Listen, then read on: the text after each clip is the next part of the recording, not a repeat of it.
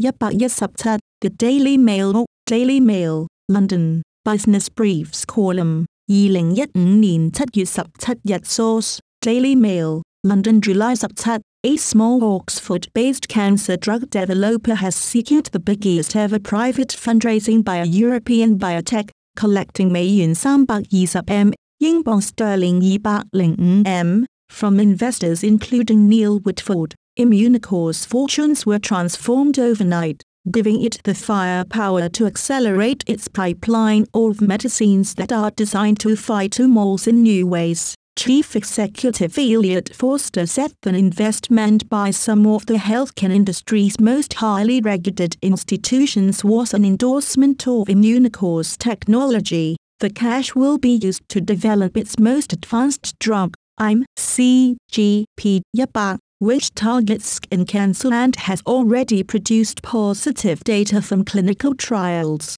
Immunicor already has research and licensing agreements with pharmaceuticals heavyweights Eli Lilly, Roche, GlaxoSmithKline and AstraZeneca. The fundraising was oversubscribed and a number of existing investors were involved, including Irish life sciences investment firm Mullen. The deal is understood to be the second largest private biotech financing, behind the $420M raised by US-based Moderna Therapeutics earlier this year. Woodford Investment Management, set up by former Invesco fund manager Neil Woodford, has been a big backer of all biotech companies. Immunicor emerged from a business called Evidex, which span out of Oxford University in the 1990s. Base mammoth contribution B systems single-handedly generates pounds sterling 7.9 billion a year of gross domestic product for the economy through the manufacturing of combat planes, warships and submarines and other defense-related equipment. The major contribution the FTSE arms dealer makes to Britain's economy was yesterday late whereby a report from the influential Oxford Economics Research Group. It found B alone accounts for PC of all exports worth pounds sterling 3.3 billion and supports skilled jobs as well as an extensive supply chain of small to medium-sized businesses. Oxford Economics also highlighted the productivity of the company's siman workers, each of whom contributes on average英鎊sterling 95,000 in output, more than double the national average. Chairman Sir Ojaka said, "Our business and the many thousands of companies we work with across our supply chain are driving prosperity throughout the UK." Speaking at the launch of the research, Business Secretary Sajid Javid said B's productivity was not replicated across British industry,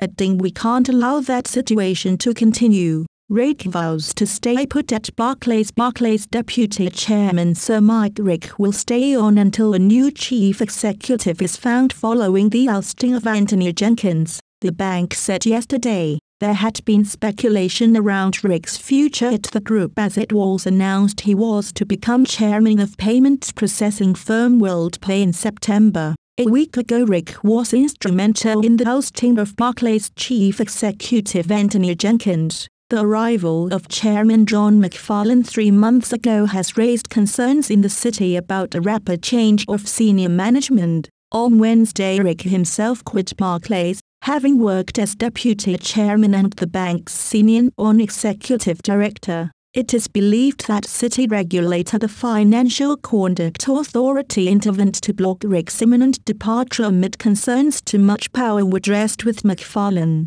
who has stepped up to be executive chairman until a new chief executive can be appointed. Rake will, however, proceed to take up his new role at WorldPay, Barclays said. Any conflict of interest which may arise in respect of his chairmanship of WorldPay will be managed in the normal manner. The bank's shares closed 1.5p higher at 230p. LLOYDS sell OFFTHE.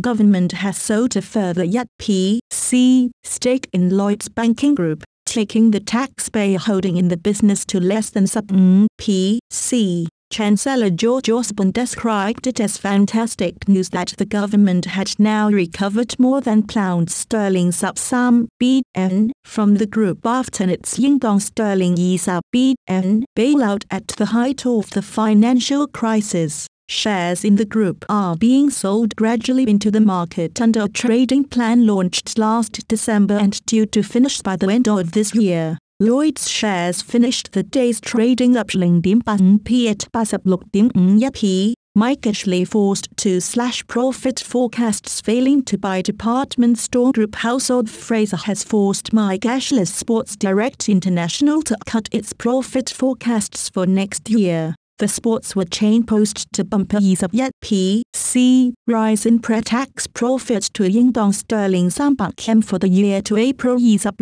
but a failure to make more acquisitions means it could miss previously set targets. The target for its lucrative bonus scheme for 2021 sub will now be reduced to £300 sub M from £300 sub M, despite missing out on buying up other businesses. Chief Executive Dave Forsey said he will continue to look at other opportunities. The strong results allowed the sports giant to place staff a share of sterling 37 windfall. Forsey, Sports Direct's head of retail Karen Byers and head of buying Sean Nevitt will receive around 8 million shares each in 2021 sub valued at more than sterling 7 at yesterday's share price.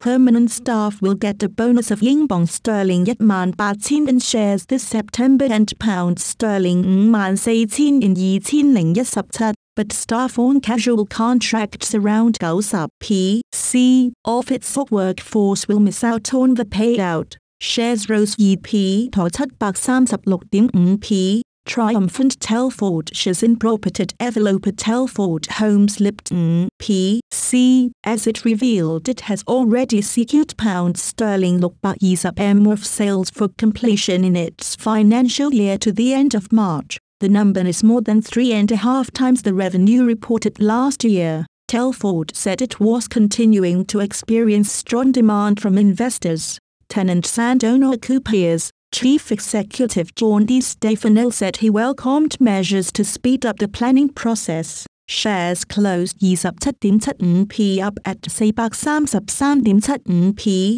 Copyright C. 2021 sub Daily Mail, London. Visit the Daily Mail, London, at www.dailymail.com. Index HTML distributed by Tribune Content Agency, LLC.